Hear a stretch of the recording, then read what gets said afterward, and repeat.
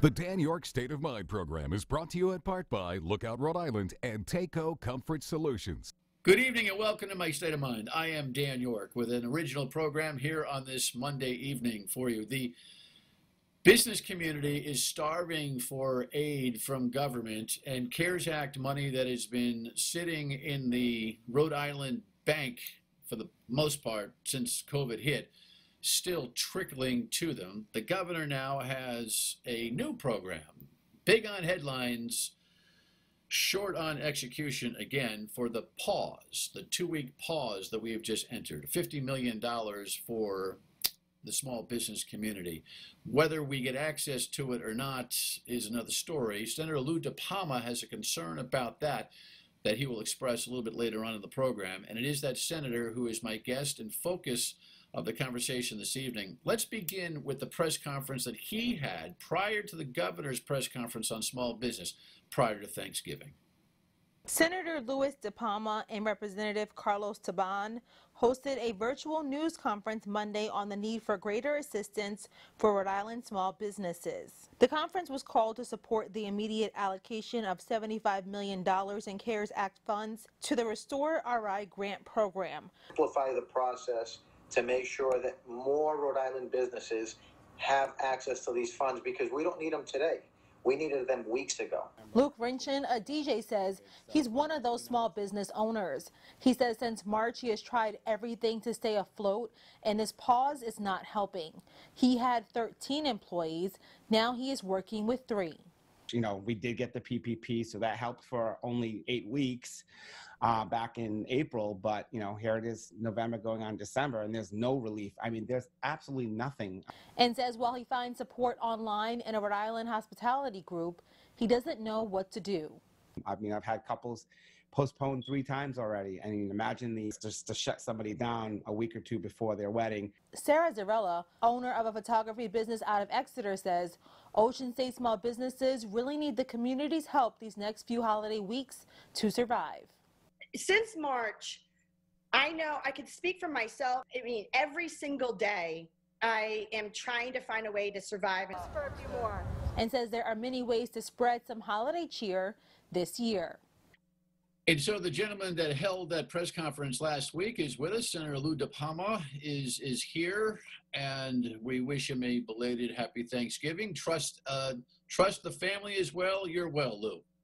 We are all well, and hope everybody else listening and watching has a happy Thanksgiving as well. Yeah, so we're en route to Advent and Christmas, and you know, the promise for vaccines over the next 3, 4, 5 months, and a hope for a return to some level of normalcy. But in the meantime, there is a lot of triage that's that's got to go on here in a big way. So the governor came out, of course, on Wednesday before Thanksgiving with what I think is a belated response to the needs of small business, tailored in her mind for the pause that the $50 million that she's going to dedicate to grants for small businesses are there to help businesses through the pause. And then, of course, she supplemented $50 million in unemployment bonus payments. We'll talk about all of that.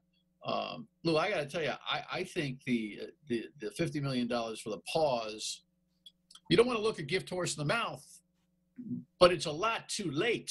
There are a lot of businesses that didn't make it to the pause. Talk to me about your overall concern for small business right now. I think it's been a lack of focus from a small business perspective.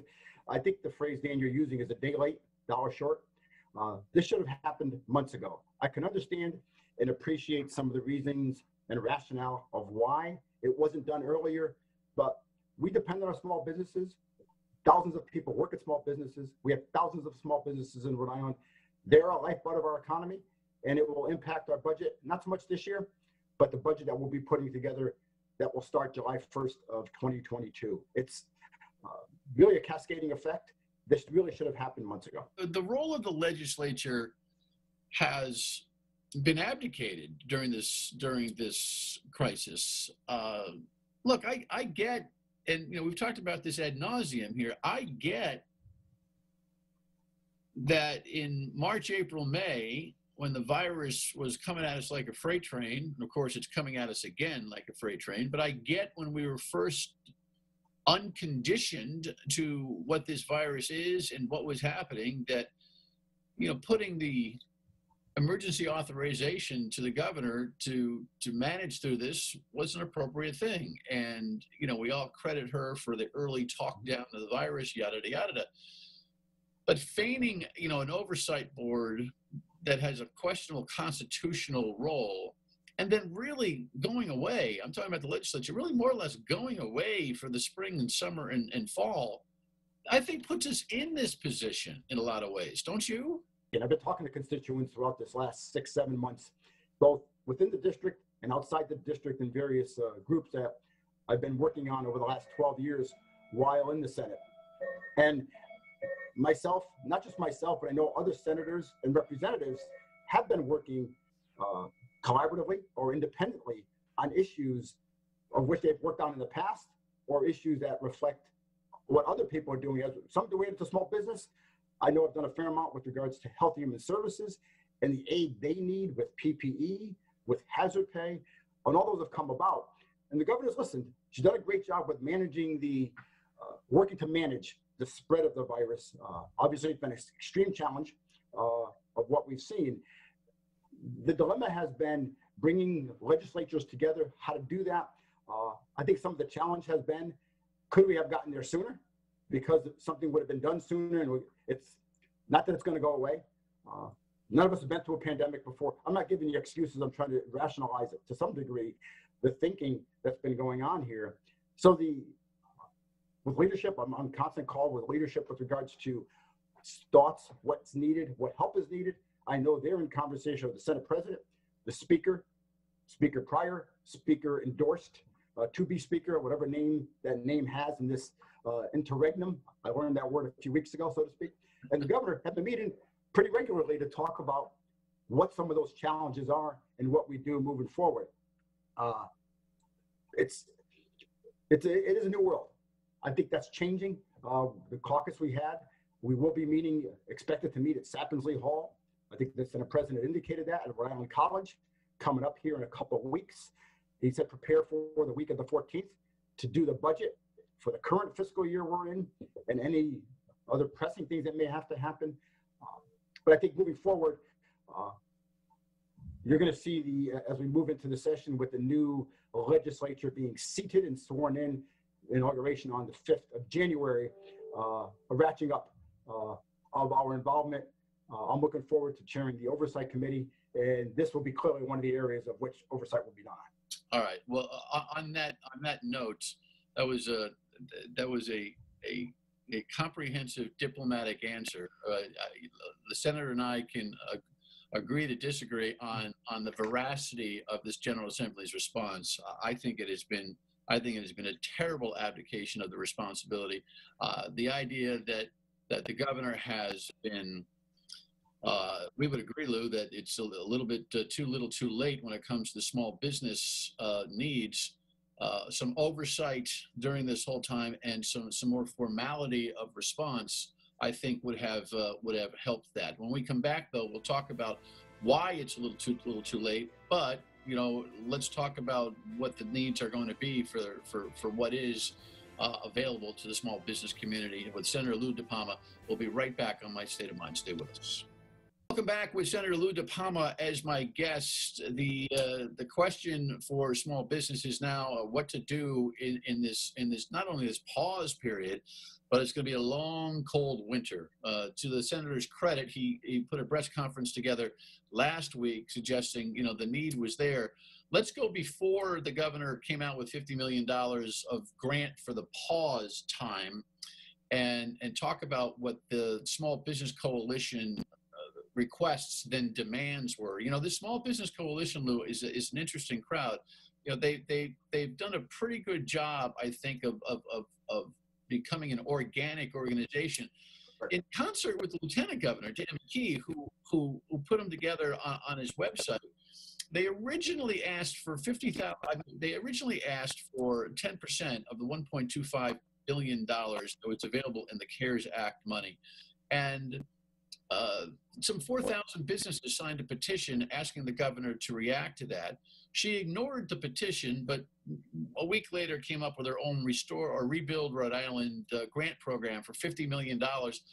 Only $30 million, which she could actually get out the door. Are you as concerned as I have been about that setup, Commerce's ineffectiveness there, and really just I think a complete foul ball, if not a swing and a miss? So Dan, I concur. In fact, I should have mentioned earlier the lieutenant governor, to say it in plain words, has been the champion of small business for many years, and clearly during the pandemics for the last, 8 months now, 7 months, or 8 months, I guess, almost finishing now. I'm typically on his Monday calls that he has with the Small Business Coalition with Chris Parisi and company. We have one again this morning. He has been that champion. It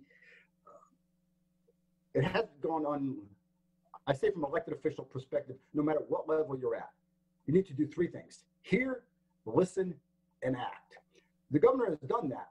It's been late in doing that. The concern is, with regards to the 30, as you indicate, approximately $30 million going out of the 50. And we'll talk about that from a visit to businesses that I went to with the lieutenant governor when he's been visiting on his 39 cities and towns tour. Some found it extremely difficult to do. So Commerce then went back and modified it to make it easier. I think part of the challenge is there's not enough. I don't want to say it's a race to the finish to get something out there. Some of it needed to be tested and have some small businesses tell me how this is going to be. I don't think that was done. If it was done, then the businesses they had going to put the application into Restore RI must have been phenomenal at it. No, from talking to some of the small businesses I've talked to, it took them hours the first time. The visit a week ago, about 10 days or so ago, with the lieutenant governor here in Middletown, 75% of the businesses knew nothing about the program. Nothing about it. It needs to be simpler. It needed to be the case, I said, and the lieutenant governor has an approach. If you think about how the federal stimulus program applied to individuals, right, and families, they looked at your tax return from last year, based on your taxable income or AGI, adjusted gross income. Here's your check, or here's not your check. Based on children, here's what you get, here's what you don't. It went right to them. From a small business perspective, we're not paying a lot of these folks a lot of money. They're not paying these folks a lot of money necessarily. They're going to spend that money in their business, on their employees, in the community. It goes into the business, and I think in some regards, the money that came from the federal stimulus, including the PPP and the economic disaster loan funds, really floated our economy for the last 7 to 8 months. That's why our revenues are higher than estimated back in May. Those programs actually work. We should have done the same thing from a small business perspective. With regards to the 2-week, in talking to some small businesses already, and I have calls and texts into Secretary Pryor and our Division of Taxation Director, there's discrepancy with regards to it's 4%, because that's 2 weeks of the year. So we want to provide 2 weeks of money, and basically it looks like it's being based on net taxable income, not on revenue. Well, your income is after you paid your expenses. Your expenses are your employees. So the governor said, I'm also going to put $50 million into the program for folks on unemployment to get an additional $200 per week, $400 over the 2 weeks. Well, if I want to keep somebody off unemployment, the money you need to give to a small business, if I'm a small business owner and I'm not, I work at a major corporation, continue to do that, I'm fortunate in that regard, needs to be based on your revenue from last year, not your income. Some businesses don't have income. They paid their bills and they move on. They may pay themselves a little bit, but So let me ask. So you're telling me that the $50 million, even in the pause, so there's two. Folks, don't get confused. There's two conversations going on here.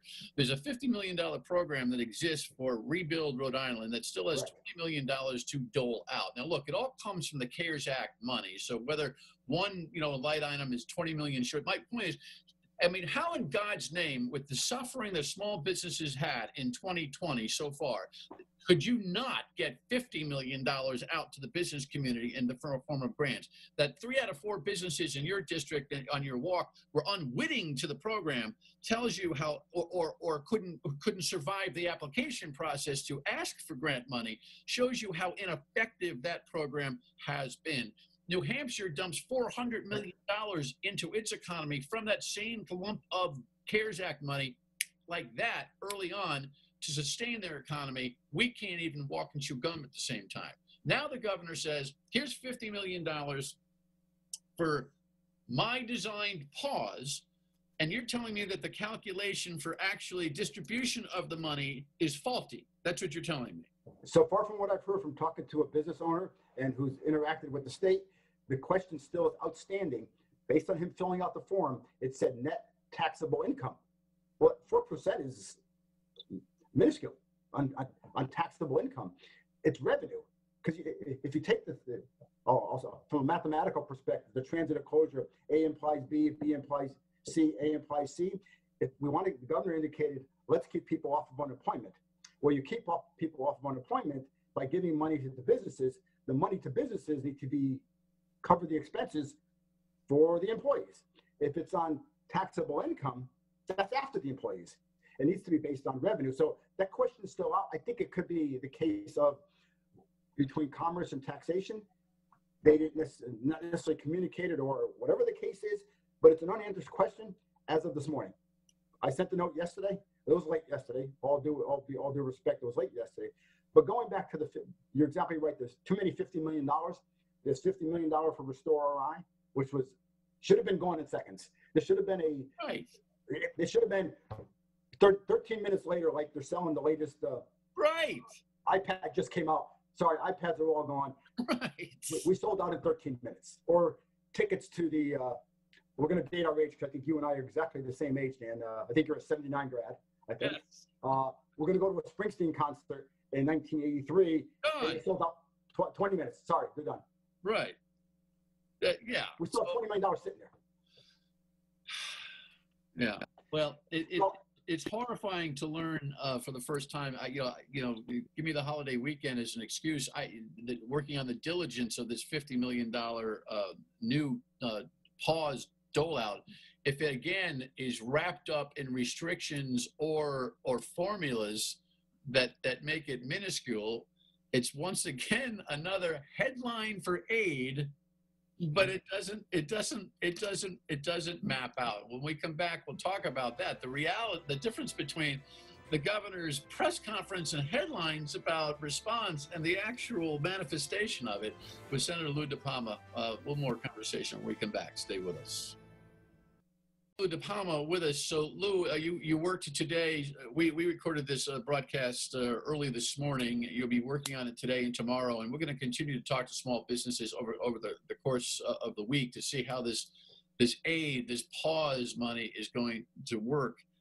You've got serious concerns again about that difference between governor saying she's coming to the aid and then the actual reality of that aid. I hope that we are not in the same situation where there's a put of dough parked on a line item, but people can't get to it. It's like you can't get there from here. You can't get access, or the formula doesn't work. And this time around, it's kind of a dangerous game, because if you're allocating that money in early December and it's not accessible, well, that CARES Act money expires at the end of this month. It does. Right? Are you concerned that we're not going to be able to utilize all the money the feds gave us? Absolutely. And that's part of the issue, Dan, right? You're exactly right. December 30th, the CARES Act money expires. That's also one I believe, hope is not a plan. I understand that. But there was a belief that Congress would do one of two things. Either modify the language, the restrictions in the CARES Act funding, so you could do other things with it, like the budget or whatever. Put that aside for a second, whether we should or shouldn't put that aside. Or secondarily, Congress would come back and pass their fourth stimulus, whether it was a Health Act or the HEROES or the different ones that have been put forward. That hasn't happened either. So now we're really between the analogy and phrase of between a rock and a hard place. December 30th is coming quickly. It's coming extremely quickly. I've gone through the recent guidance from Treasury.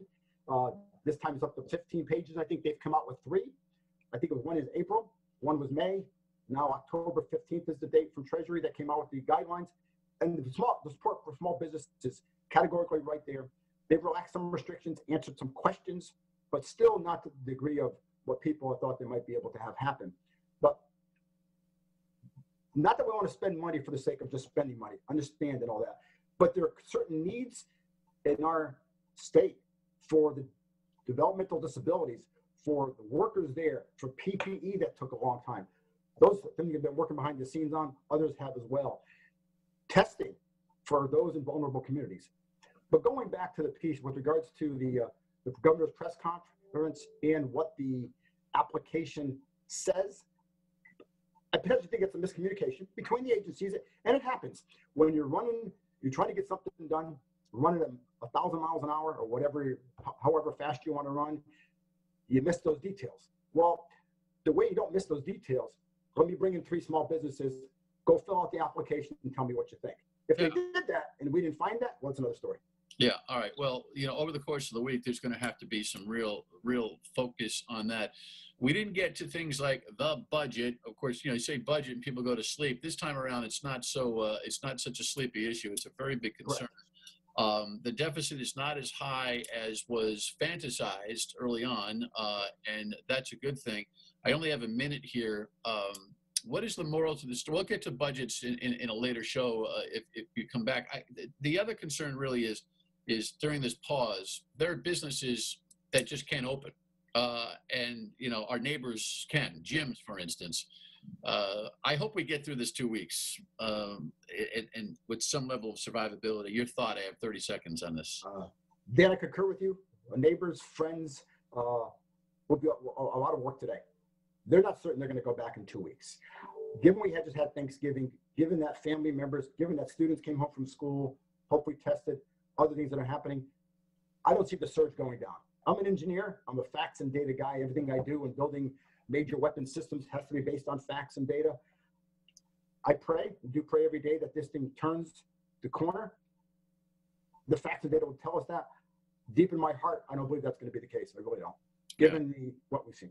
All right, well, one step at a time. Senator, thank you for your time, and we'll continue to follow you on both platforms, on the TV and the radio, on the small business advocacy. Senator Lou DiPalma. Final word, and we come back. Stay with us. Very concerned about the actual execution of a grant program for small business. Surprise. And we shall follow up with it over the course of the week. Promise. See you on the radio as well on WPRO, weekdays 3 till 6. Have a great night.